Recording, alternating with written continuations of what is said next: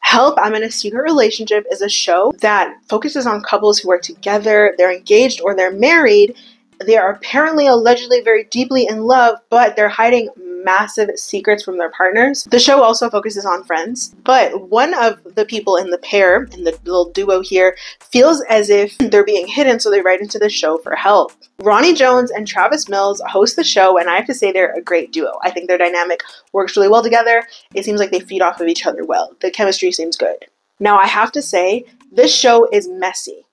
Messier than Catfish, and that is saying a lot. It first aired on April 26, 2022, so it's a fairly new show. And they don't even have their own YouTube channel. MTV just posts them on the Catfish channel, knowing that the messy people who like Catfish are the messy people who will also like Help 'Em in a Secret Relationship, so that means you will also like this show. Today we are diving into the Max and Matt episode, which is season 2, episode 11. Max, who lives in Chicago, wrote into the show because his childhood best friend Matt has been hiding him for the past 2 years. Already off to a messy start here, okay? Max says that they became good friends in about the 4th grade and they've known each other for about 25 years. They've been inseparable ever since. They're really close. Apparently they're like brothers and they tell each other more than they tell anybody else. Well, not anymore they don't, but they used to. Max says that a huge part of their relationship is their creative synergy, which sounds like some hippy-dippy shit if I ever heard it. The nature of our relationship is to create. They love to create together, but that is no longer happening. Matt has stopped showing up to their studio sessions, and then Max begins to cry and say that that's heartbreaking. The drama this show is already starting off with is crazy. You're crying because your best friend doesn't come to your studio sessions anymore? Be fucking for real. Are you okay? Are you secretly in love with Matt? Our hosts, Travis and Ronnie, they head over to Max's house, or as the show calls him, the Hidden. What's up? I'm Ronnie. Nice to meet you, Nice to Ronnie. meet you Hey man, I'm Travis. Nice to meet you, Travis. So dramatic. They get right in and down to business. Travis asks him, Your best friend and how you two met and kind of what's been going on. Max says that they were extremely close, that he has an older brother, but he's always thought of Matt as more of a brother. This is an insane statement to make. I feel like I would be heartbroken if I watched the show and heard one of my sisters say some shit like this. We're fighting immediately. Max says that he was in a really serious accident in 2012, which left him in a coma, and Matt was beside him the entire time. So that just goes to show how close he thought they were. Now, a few years ago, when it was Matt's turn in the hospital, I say Matt's turn in the hospital like everybody gets hospitalized for really serious things.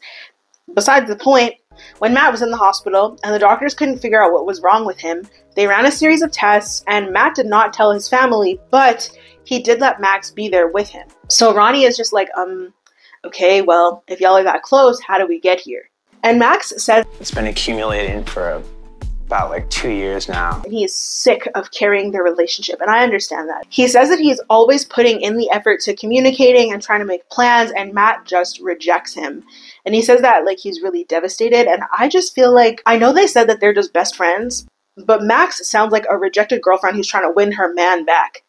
Doesn't sound like a best friend sort of situation, but what do I know?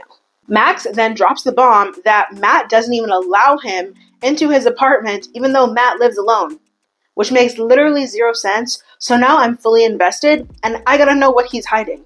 Travis then asks Max, Lord, why was that so hard for me to say? What are some of the reasons that he thinks he's being hidden? And the only one Max can come up with is that Matt just doesn't want to be friends anymore, and he doesn't know how to tell him that.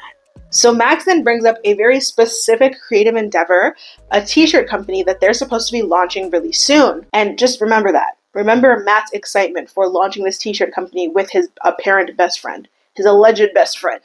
Travis then asks how Max would feel if Matt said he doesn't want to make music or run the t-shirt company anymore. Max then makes it very clear that that would be the straw that breaks the camel's back.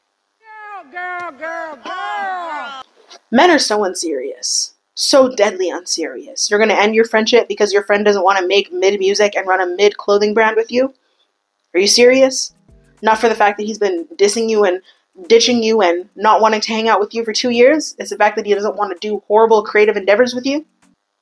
You stupid. Okay. Alright then. Priorities are in a weird place right now.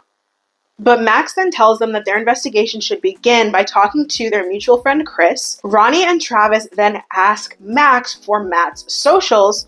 I feel like they should have picked different names. Max and Matt is, oh my gosh, it just gives Max and Ruby. Ruby and Max.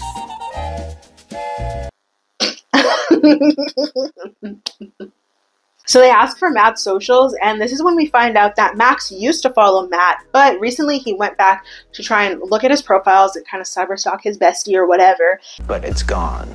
I did search for it. But nothing came up. Nothing came up. Which, that's weird. So Rahne and Travis then head out.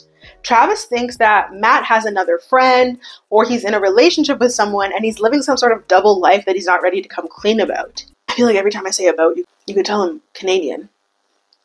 Which is really embarrassing for me. Anyways, Rahne then gets a call from Christopher. He says that he has a story to tell them.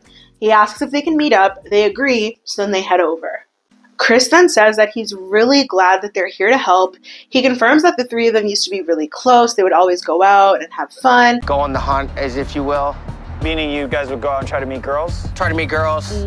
But that apparently stopped because Matt said that he was busy and they found out that he would just go out on his own. Chris then gives them a juicy piece of hot gossip, and he comes real close and he tells them, I saw Matt the other day. And they're like, okay. I saw him coming out of a restaurant and he was with a brown-haired girl who looks like one of Max's ex-girlfriends.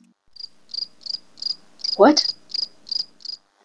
And they're like, you didn't say anything? You didn't confront him? And he's like, no, I just watched him from afar. He didn't think that it was his place to say or do anything. This guy stinks! Is Max not your friend? I don't know. I just feel like if I saw my friend out on a date with another one of my friend's exes, I'm confronting both of y'all. I'm beating the bricks off both of y'all. And then I'm going and telling a friend. Maybe loyalty just doesn't work like how it used to. Chris then adds that it looked like someone named Maya, and he didn't know how to tell Max about it, and he said that I don't want to spread false, rumors, but looks like her. and it's like, okay, so you weren't comfortable telling Max, but you're okay telling the host of this TV show who are going to air it, and it's going to be seen internationally? That makes sense. Everybody's so creative. We then find out that Maya and Max were together for about 3 or 4 years, so it was a pretty significant relationship. And then Chris gives them her phone number so they could give her a call. Chris says that he just wants the situation to be rectified. Rahne thanks him for talking to them and says that he definitely just dropped a bomb on them. But she does say that that would explain Matt not letting Max into his home if Matt has in fact been dating Max's ex-girlfriend and she's just like over there chilling. They then hit Maya up and ask her to talk, and she agrees. They decide to just go and meet her at her job. Rahne thanks her for meeting up, and she fills Maya in on what's been going on. Maya says that Max was a significant boyfriend as they were together for 5 years, and they're still friends, but they broke up about 4 years ago. And I don't know, maybe it's just me. I just feel like it's weird to be friends with your exes. Like if someone is romantically interested in me and they're like, yeah, I'm friends with my ex, like we talk, we follow each other on social media, we like each other's pictures, blah blah blah, we send each other memes. That's weird to me. It gives me the ick. I'm no longer interested in you. Get away from me. Like for me, once I break up with someone, whether we were in a serious relationship, just casually dating, or like a little fling, you're literally dead to me. So it's weird to me when people don't have that same attitude. I digress. Travis then tells Maya that Chris thought that she was dating Matt, and she laughs and says that she would never do that. Maya then says that she has no idea what's going on, but it could be that Matt is just now interested in other things. And I'm picking up a little bit of that on social too. So Ronnie's like, oh, he has social media. Maya's like, yeah, he followed me a little while ago. So you'll follow your best friend's ex-girlfriend, but you won't follow your best friend. It just sounds like Matt is not a good friend. For me, if you have to come on this show, your relationship, whether it's romantic or platonic, it needs to end. You should never be in a secret relationship. Oh my god, are you stupid? Are you dumb? Oh my god. This is stressing me out.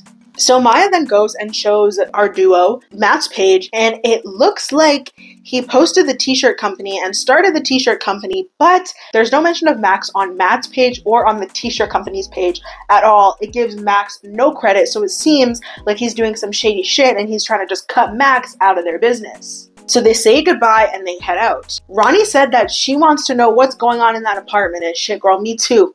I want to know too. Travis then says that they don't have enough information to go back to Max until they talk to Matt. So the next morning, they're in the car. They still have not heard from Matt. They decide to just give him a call and he answers right away.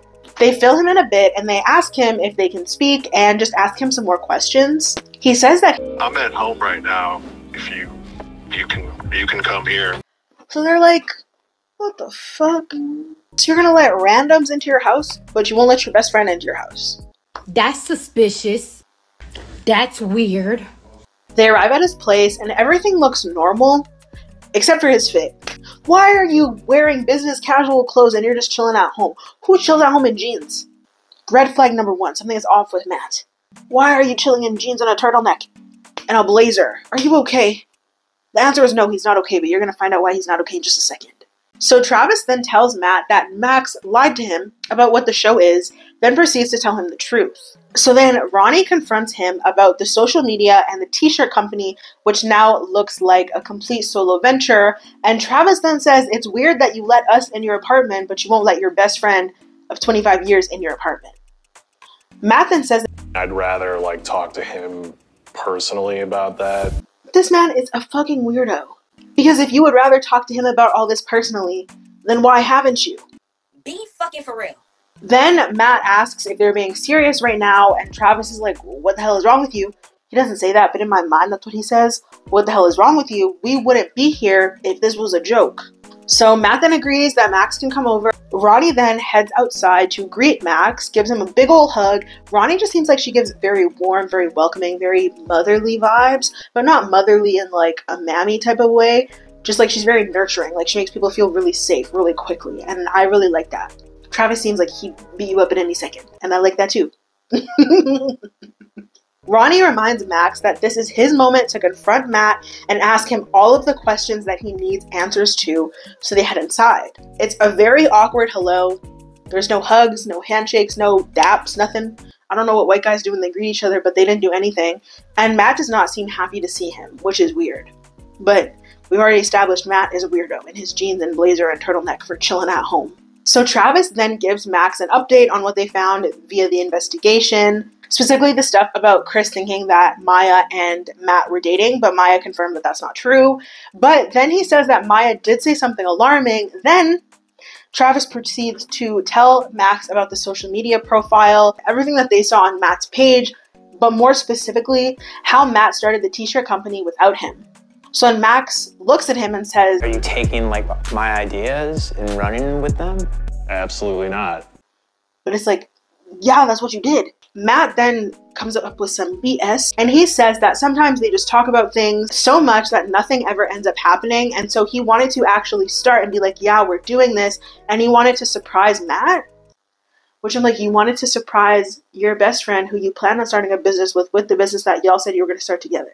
You stupid. Were you going to surprise him with his cut of the money made from the business, or no? Okay. All right. So Max then says, that makes no sense. I don't understand that. That was our sort of vision together. I think it still is our thing together. But he just wanted to show what he can do. With a lie detector determined that was a lie. Okay. Then Matt says that it was the right thing to do because he has a better grasp on the internet stuff. Which, what does that mean? Are you calling your best friend stupid? But then he kind of sort of admits that he was in the wrong and apologizes kind of sort of. I totally admit I'm in the wrong. I was in the wrong. I say kind of sort of because he doesn't actually say sorry. And to me, if you don't actually say sorry, that means you're not sorry. So Travis then interjects and says that Rahne and I were just caught off guard by you being so willing to invite us into your home, but you've been so hesitant to invite Max into your home. So what's the deal with that? That's weird. Matt then admits that he has been hiding something, in case someone from Max. He says that he is seeing someone and her name is Lauren. So Travis then asks Matt if Max knows about Lauren. Matt says no. Travis then asks if Lauren knows about Max, and Max says yes, she does. Travis then asks, Does she live here? Yeah.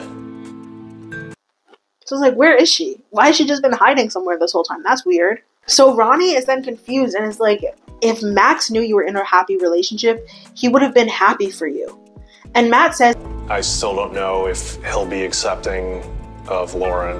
are you going to tell us she's black? You don't know if Max will accept her. What are you about to say right now? So then Matt says that he would love to bring her out right now if that's cool with everybody. And it's like, why wouldn't everybody be cool with that? If she's the reason you've been hiding Max, like, yeah, bring her out. So Rahne and Travis look very concerned and just stare in shock and disbelief as Matt brings out Lauren. I am not sure how these hosts kept their composure. The way I would have busted out laughing and had to leave the room would have happened so fast. I would have quit my job if someone said, yeah, let me go get my girlfriend and this is what happens. This grown-ass man brings out a fully dressed, fully clothed sex doll. Max, this is my girlfriend, Lauren. And then sits the sex doll on his lap. Everybody's so creative. See how different that looks? What the fuck? Max then says that he understands why Matt was struggling with being more open. This can't be serious. This can't be for real. This can't be happening. How is this real? Max then asks, does she talk to you? And Matt says, we communicate. And then he kind of gets mad at Max and says, you can talk to Lauren too, dude. Like, she's not in the room. Like, we're all in the room right here. You're acting like she's not even in the room. Shut the fuck up. Be serious. Please be so for real. Be so for real right now. Travis is dumbfounded and his facial expressions are going crazy. Even though it's clear he's trying to keep his composure, the composure is not keeping him. Rahne then decides to take the lead on the conversation and she asks, How did you and Lauren meet? Like, how did this relationship develop? It's a sex doll. He bought the sex doll. It's a doll. He can't. Okay, so we're just pretending like this is real. Like he's in a real relationship. Like it's normal to be in a relationship with inanimate objects. Okay, all right, we're just going with that. Just for now, I guess. So Matt then says that he was living such a fast life. He was chasing money, and when he was sick in the hospital, he realized that he needed someone he could trust. Trust?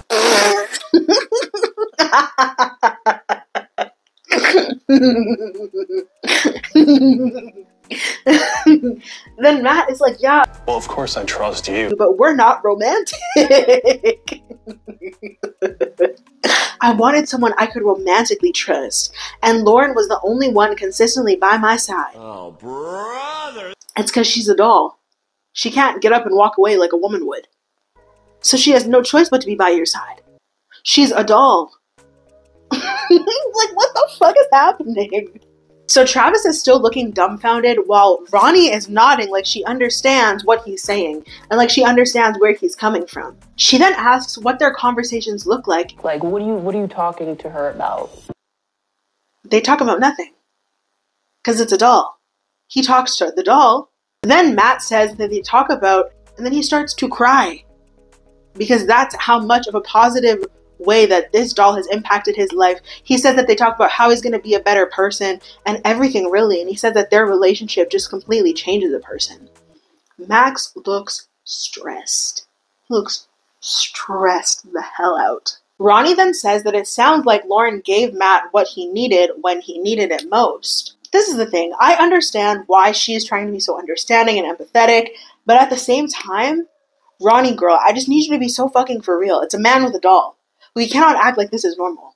And if he really believed that there was nothing wrong with his relationship with Lauren, then he wouldn't have been hiding the doll from his best friend for 2 years. He's just a shady guy, and I feel like this is just the icing on the cake. Like, this friendship does not need to continue. Rahne then asks if he loves Lauren, and he says yes. And she says, okay, well, if you love her, why didn't you introduce her to your friends? Like, were you afraid of judgment or laughter? Because, let's be real, not everyone is going to understand, and it's not their job to. But was that what you were afraid of? And Matt says yes. So it's like there's some awareness there. He understands that this is not normal. He understands that he should not be doing this with this doll. Max then whispers, "This is insane. This is insane."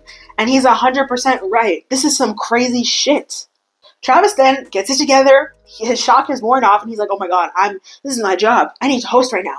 So then he asks a question. He said, Max, is your problem that he put his romantic pursuits ahead of your friendship? And it's like, no, babe. The problem is that his best friend would rather have a fake relationship with a sex doll than real life women, or even his real life best friend of 20-something years. They have been friends longer than I have been alive. That's the problem. Max then says that he's just upset about the lengths Matt went to hide all of this. Travis then asks, Does your family know about Lauren? Yeah. which is shocking. I can't imagine bragging to my family like, yes, I'm in a relationship with this great person. They've changed my whole life, and I'm crying. It makes me so emotional. And then I bring the person over, and the person is a sex doll. Lord have mercy. Matt then says that he would rather not talk about his family since this is about Max, and I just feel like this man is so controlling. And it makes sense why his most valuable relationship in his life is with something that he can completely control and will not talk back to him and will not give him attitude ever. Travis then asks what the future of their friendship looks like moving forward. Matt says that he's asking for forgiveness, and from here on out, he will be completely honest. And Max says that this is just a lot, and then he gets up and walks into a random room, very clearly upset and trying to process everything that has just happened. So Travis follows him into the room because Travis cannot be trusted with Matt and the doll. So Max goes and he's crying on a bed, and Max says that he feels like a fucking idiot, but I have to say, Max isn't the idiot in this situation by any means. I'm not going to say who is, but... Then we go back to Rahne and Matt, where Matt is fixing Lauren, the sex doll. He's fixing her clothes and smiling at her. This man is off his fucking rocker. Rahne then asks him what Lauren likes to do, and he says that she likes to eat out. So it's like, so you take the doll out? So is that who Chris saw you with and he thought that it was Maya? I would be so fucking offended if I was Maya and I watched this and I was like, damn, Chris thought that I was that ugly ass sex doll? Then he says that I went vegetarian after I met Lauren. Like, she's obviously vegetarian. Obviously. And Rahne says, that's great. That's great. And then she looks back to the area where Travis and Max are, clearly hoping that they will come back into the room soon because she can't do this for much longer. Do y'all think that he takes the doll out to eat all the time? Or do you think that the doll just stays in the house? Do you think that, like, when he goes to work, when he runs errands, he brings the doll in the car? Do you think someone has ever seen the doll in the car and is like, what the fuck is that? I just have so many questions that I would never ask this man because I would never want to talk to this man. I'd never want to see this man in real life, ever, ever, ever. There's most men I wouldn't like to see in real life, but he's at the top of the list. But we then flash back to Max and Travis, and Max says that he wants to be mad, but he just feels really sorry for Matt. And that's a good person with a good heart. So Travis and Max then head back out into the living room, and Max says that he just wants Matt to be happy. Matt says he apologizes, he and Lauren both apologize, but he doesn't say sorry, so he's not really apologizing, he's just saying the words, we apologize. Matt says that he should not have hidden Max from Lauren or Lauren from Max. And I want, honestly, to just live my truth. Maybe you shouldn't want to do that. Just a thought. Rahne then says that Max is a wonderful friend. I hope that you two can remain close. His acceptance of all of this has been amazing, but I think that Travis and I can go. So they can figure everything else out on their own. And it's clear that they just need to get out of there. I just know as soon as they walked out, they just looked at each other like, what the fuck? I know they were laughing. I know they were cackling. I know it was a mess. And I wish they would have showed us. Rahne and Travis, please let me know how you handled this. I would like to have your composure, especially Rahne. Travis, you're just like me. Can't control our faces for anything. Inside the apartment, Max says that it's just a lot to process. And Matt says that he hopes that there's no animosity for Lauren. Oh, Lord. And he hopes that Lauren and Max can form a friendship. You stupid. So you're still more concerned about your doll than you are about your friend. That's fucked up. Max says, okay. And then he says that he's also going to head out. He's not going to stay around for this anymore. Matt is then like, are we going to shake hands? Whatever. So Max walks over, shakes his hand. And then Matt puts out the doll's hand and expects Max to shake the hand. And Max just looks at it and looks at him and is like, that's going to take some time. And then Matt seems mad. This man is not okay. But also, like, I wouldn't shake that hand. I wouldn't touch that doll. because I know exactly where that doll has been, and I don't want your nasty germs all over me. No, thank you. So Matt, Rahne, and Travis then talk outside the apartment, and Max says that he doesn't know what's going to happen right now because obviously Matt has a really good heart. Something's twisted right now. I don't know. Rahne says that you can care for Matt from a distance. Like, you don't have to be right there all up in his shit. Max says that he thinks that that's going to be the move. He thanks them for their help, hugs them both, and they all say goodbye. Rahne is like, yeah, I'm glad that Matt got to say his truth or whatever, but I'm more happy for Max to be free from wondering, and now he's able to make an active choice about what his life will look like. Travis then summed up this whole episode perfectly, and he says that Matt got so used to manipulating situations Just like he does with the doll that he forgot Max is a real person. And I want to dive into this statement a little bit right now, because the men who go on reality TV and confess their love for dolls only make it clear that they see women as an object. They get frustrated and defeated that real women have thoughts, feelings, and opinions and won't just do everything that they say in the same way that a doll does, because a doll has no choice. It's a doll. These men don't like that women have a choice and have a voice, and that's a scary reality. But with Matt, it's clear that he just doesn't like when people have any choice or free will, hence the way he completely excluded Max from the brand that they were to create together so he could make all the decisions himself, he could do everything himself, and the way he got mad when Max wouldn't shake the doll's hand, even though it clearly had his dick in it at some point. For Matt, this is more about control and manipulation. It's not about him actually feeling love. Real love with a human can't be replicated in a love with a doll. Travis then says that their job here is done. The little follow-up that they give us, we find out that Max and Matt have stopped pursuing all of their passion projects together. They no longer communicate, and I think that that's for the best. Then we see pictures of Matt taking his doll to the beach, which is crazy. So as one does, after the episode was all done, I ran to Reddit to see what people had to say. And apparently, Matt and this sex doll of his have been seen on dating apps, which is crazy, because it's like, so you, even though you have this girlfriend who you love so much, this doll, you are still on dating apps looking for someone else to join the fucked up fantasy that you have. So it's clear you understand that that's not a real relationship and you're still craving real intimacy with other people. But it says that they have been spotted on dating apps and around town for the past 3 years. Lord have mercy. So it seems like Max was really the only one who didn't know that this was going on in Matt's life, which is embarrassing and also heartbreaking for him. People on there then also brought up some points that I agree with. It's clear that this is not normal, and for everyone on set to just act like this was normal did Matt a huge disservice. They should have been honest with him, and they should have got him psychological help. They drained me. That was the first episode we have covered of Help, I'm in a Secret Relationship.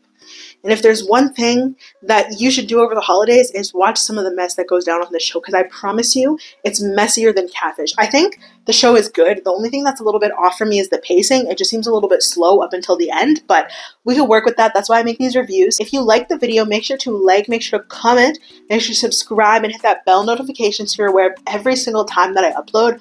I need to hear your thoughts about the show, number 1, and also 2, about this episode in particular, about Matt and his relationship with his sex doll. I need to know what you think. This was crazy. Oh my god, people like Matt are so scary. They're so scary. But I thank you so much for watching. If there are other shows that you want to see me cover, make sure to drop it down in the comments. If there's other episodes of this show that you want to see me cover, make sure to drop that down in the comments as well. I thank you so very much for watching, and I will see you in the next video.